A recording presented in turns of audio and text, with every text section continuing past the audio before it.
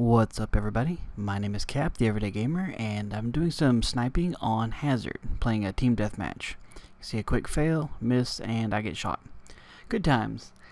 When the round starts off like that, it always makes me leery of like, oh god, this round is going to be horrible as far as hit detection goes, but then I get a small little drag scope for a headshot, and I'm like, alright, well, kind of semi-redeem myself. The gameplay itself starts off just a tad bit slow. Not really, I'm not camping or anything, but I don't do a whole lot of moving around because they keep running towards me. And I'm kind of playing a little bit safe since I'm sniping. But anyway, I picked up a nog here, and it ended up going on a pretty good little tear. And, you know, I can honestly say that this was recorded last night, I believe, or Friday night, whatever night of the week it currently is.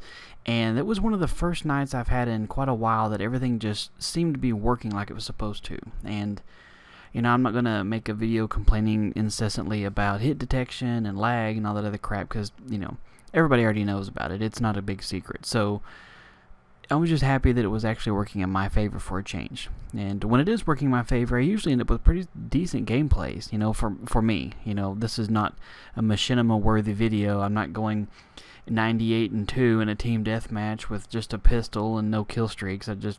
It's not that kind of video.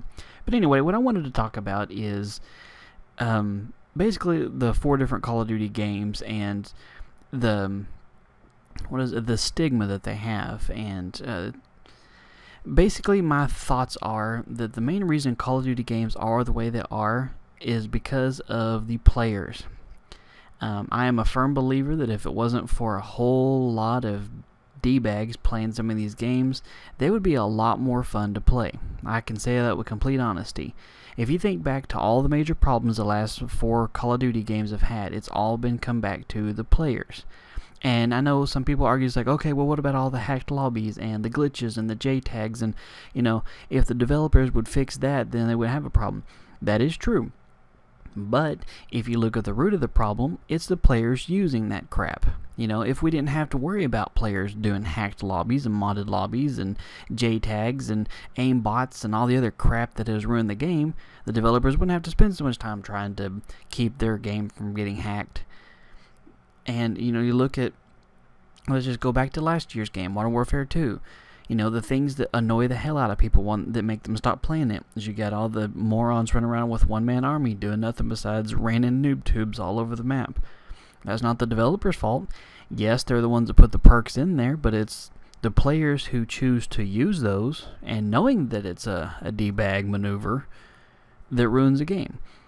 There's things in pretty much every game that can give you an advantage over somebody, or that can cause grief on another player, and it's up to the players to decide to do so or not to do so in using those. You know, it sucks that everybody dogs on the developers and the game itself because of players' decisions. Nobody is forcing people to use one-man army. Nobody's forcing people to run around commando lunging. Do I wish some of that crap wasn't in the game? Yes, but only because if they weren't in the game, then players wouldn't have that to choose from.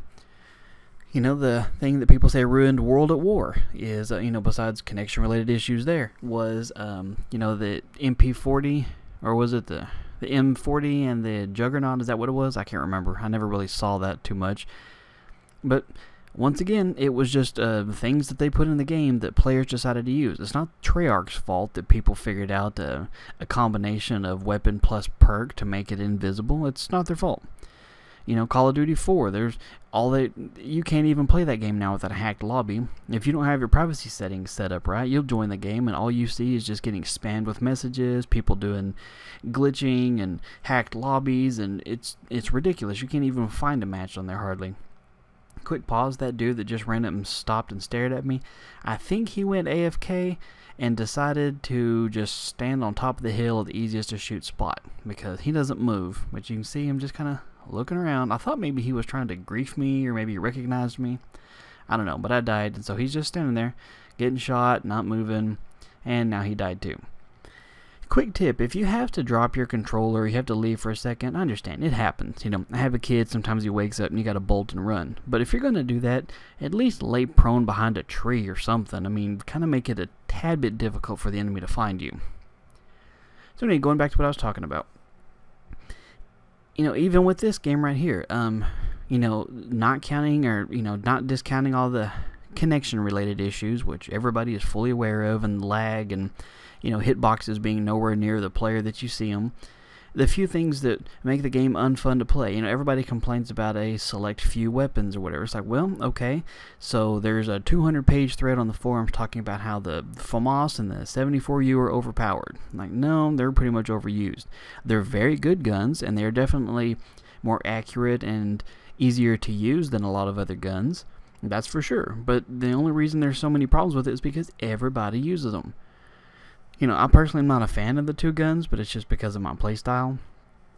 But seriously, it sucks that so much time and effort has to go into trying fixing things that are broken in the game. But basically, all you're doing is we're hiring people to babysit players.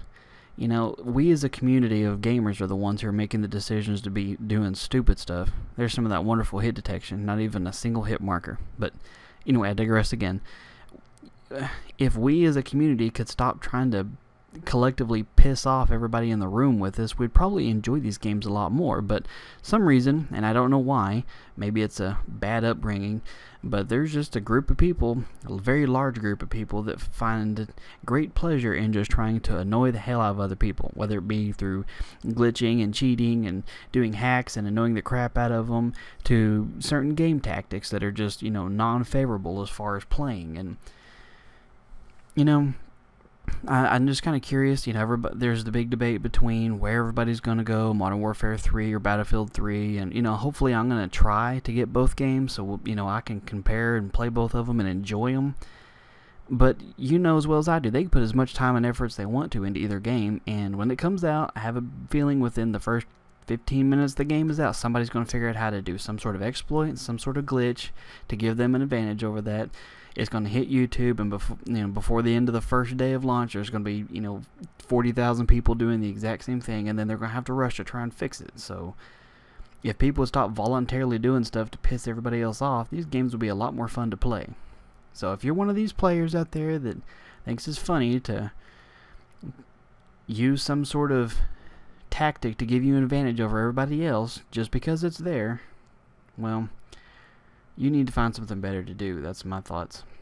Regardless, that is my thoughts, and hopefully you don't disagree so much that you leave some hateful comments, but I'd like to hear your thoughts on it. That's the end of the video, so I'll cut it off here. Thank you guys for your time. I will talk to you later.